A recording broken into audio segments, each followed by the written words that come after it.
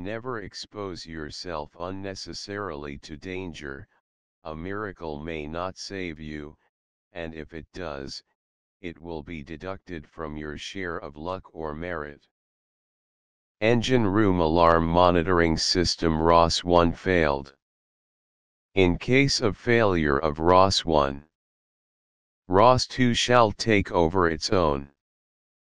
But in case ROS-1 and ROS-2 failed together or ROS-2 not communicating with field, then configure the running computer, in this case ROS-2 as ROS-1. To do that, connect a keyboard in the computer. Keyboard may be needed for later stage also, so keep it connected. Press Windows button on keyboard. Go to My Computer, right-click Properties, Computer Name, change to ROS-1, from ROS-2. Now check and properly connect LAN cables connections from computer to other ports.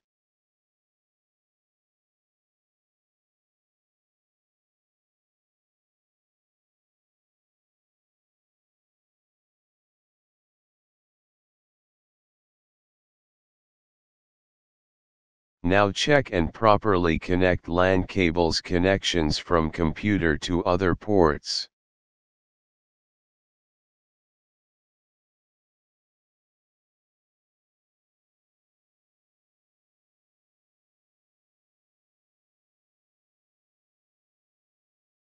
After checking network connections, check other connections as in the picture.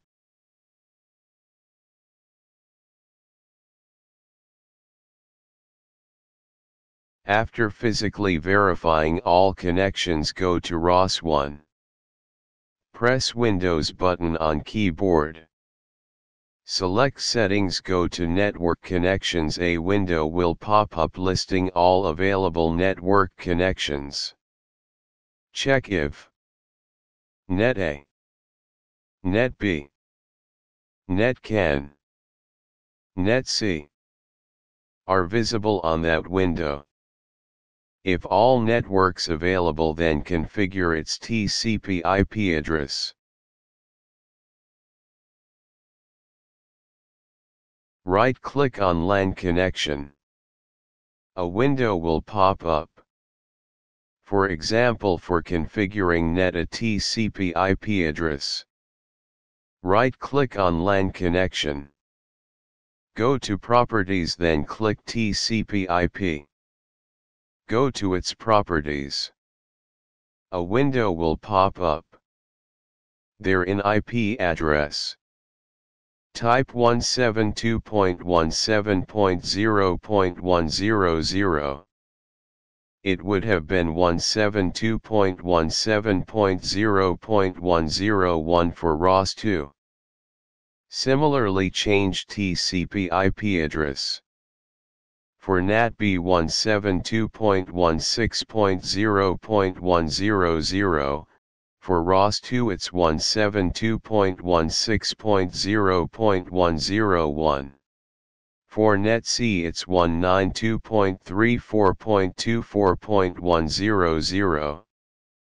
For NET CAN it's 192.34.23.100. For ROS-2 NAT C and CAN net addresses are same. It is very important to note that if net connections are not communicating, or its name is not correct, or TCP/IP is wrong, then part or complete system may not work. If some of the network names are missing or not found on the network connection's name, for example Net B connection is missing, then connect Net B cable to bottom port of the dual port card in the back of PC of ROS-1 with switch box. And check which local area connection port is showing connected. The one showing connected will be Net B port. Rename it to Net B. Do same for other networks if missing. Now ping all net connections. For example, to ping IP address 192.32.24.100 from ROS1. Press Windows ND target her on keyboard, then start run and type in .cmd in the run window. A command window will pop up. In the new command window, type ping 192.32.24.100. It will start showing reply. After confirming all is OK, restart ROS1 with DC20, a small icon on desktop, for starting stopping the AMS. After ROS1 started, it will slowly display field units. It will take some time. If there is a problem with main engine remote control system ACP, not communicating or went to configuration mode, then switch off both ACP. Power on one by one. Data will be copied and it will start working normally. Hopefully it will solve all related problems.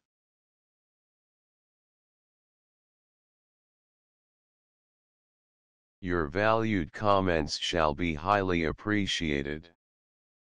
Thank you.